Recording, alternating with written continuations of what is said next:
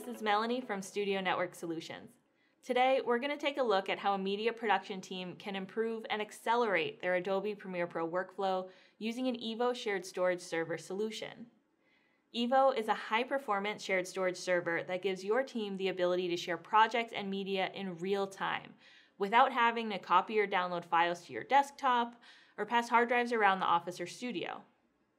Shared storage is the core of any collaborative video workflow, and it's an important part of making your team more productive and more organized. And while every video team needs storage, it's just as important to have a way to interact with your storage and organize all of the media that's on it. That's where ShareBrowser comes in. This is ShareBrowser. It's our built-in media asset management software included with every EVO system. With no per-seat license fees and unlimited users, everyone on your team can tag footage, add comments, preview clips, and search across all of your storage. If you click this icon here, you will see all of the shares and external drives plugged into your computer.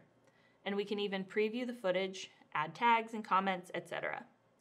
But before we start adding any metadata, let's move this over to the project folder we have set up on our team's EVO. We'll right-click, copy, then we'll click over to that project, right-click again, and select Paste and Verify. This is going to run a verification check against the original file and make sure everything shows up on our team's EVO server the way it's supposed to. If you've ever tried to just download or drag footage from your office server or from a local drive and it ends up with weird ghosting or audio issues, this verification check will make sure that doesn't happen. If you need to ingest footage and you're wondering if you can throttle the copy, that can easily be done by adjusting the slider right here. Now that my files are transferred to EVO, everyone on my team can start working on them. No need to make additional copies. To make sure everyone on my team can easily find these files, I'm going to add a few basic tags to the project folder. By typing the tags in the bulk tag folder existing contents, we will apply tags to every file inside this project folder: PDFs, audio files, media, you name it. In other words, I don't have to tag each file individually. What we just showed you was the ShareBrowser desktop app. That's what our editors typically use because it has the full feature set. But if we have freelancers or someone who just needs to log clips or review footage, they can do that through the ShareBrowser Web App. Let's switch over there and see how that looks. The ShareBrowser Web App works and looks a lot like the desktop app.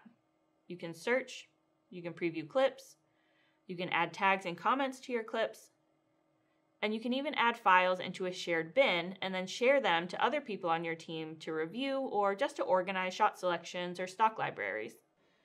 I'm going to select all of the clips and audio for this project and add them to a bin. The best reason to do this type of organization and tagging in ShareBrowser instead of doing it in Premiere itself is that your ShareBrowser metadata is universal. You can bring it into Premiere, of course, but you can also bring it into a number of different applications or MAM software. And when you need to find footage from an old project, you'll be able to find those media assets even if they've been archived, because your tags and comments aren't trapped inside of a project file. And again, the metadata you add is instantly available to everyone on your team using the ShareBrowser desktop or web app. Now that our footage is in, and we've added some tags and comments, let's hop on over to Premiere. And instead of heading over to the media browser and digging through a bunch of folders to get the files we need for this project, we can actually use the ShareBrowser panel extension, which is available to EVO users for free in the Adobe Exchange. Let's go ahead and select all of these files. From here, we can do a few things. We can use AI to automatically tag our clips with object, scene, and activity metadata. We'll show more about that another time. We can remove or add files to a bin, and we can import them into Premiere. Let's say I forgot to mount our media share. I can still search and see the unmounted volumes, and this icon here will let me mount it without having to leave my project. I don't really have to interrupt my workflow to get to it. Our media is never more than a couple clicks away. When we import files from the ShareBrowser panel, our metadata comes along with it. The tags and comments from ShareBrowser become log notes and descriptions inside of Premiere, so we can reference them throughout our edit and use them to search for clips and create bins. You can check out our video on ShareBrowser tips using search bins for more details about how to use your ShareBrowser metadata in Premiere. I'll add a link to that at the end of this video. So to recap, with an EVO workflow server, you get ShareBrowser Media Asset Management included, so your team can stay organized with tags, comments, and metadata directly within Premiere Pro. But that's not all we can do with EVO.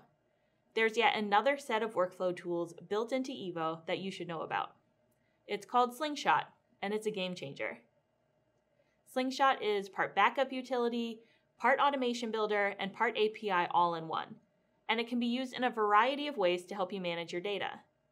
With Slingshot, you can stop worrying about manually backing up your media and set scheduled, automatic backup and sync jobs with just a few clicks. To do that, we'll go to the Slingshot page in our EVO admin UI, select Create New Job, then decide what files we want to send, when we want to send them, and where we want them to go. We'll select this EVO and leave this field blank to tell our EVO that it should automatically back up all of the files on that share. Then we'll select a destination. This can be another EVO server like EVO Nearline, another SMB server on the network, or even a cloud destination like an Amazon S3 bucket or Dropbox. We'll choose Remote SMB for now. Then I'll give the folder a path and pick a time. We can choose to run this job manually or automate it hourly, daily, or weekly. I usually like to do my daily backups, starting around 8 p.m. when everyone is out of the office, so it doesn't interrupt any work. Last, we'll check the email job summary box here, which will send off an email alert when the backup is finished. There's so much more that you can do with Slingshot too. Automate file movements, back up to Tier 2 or Tier 3 storage, auto copy, delete, transcode. It's a simple task builder and a powerful API all in one. Now our entire team can share media and projects in real time.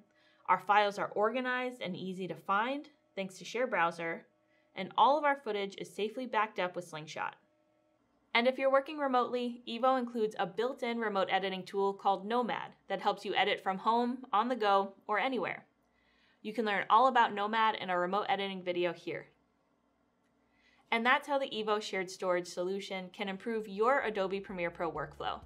Make sure to like and subscribe for more videos, and check out snesevo.com to learn how your team can finish projects faster with EVO.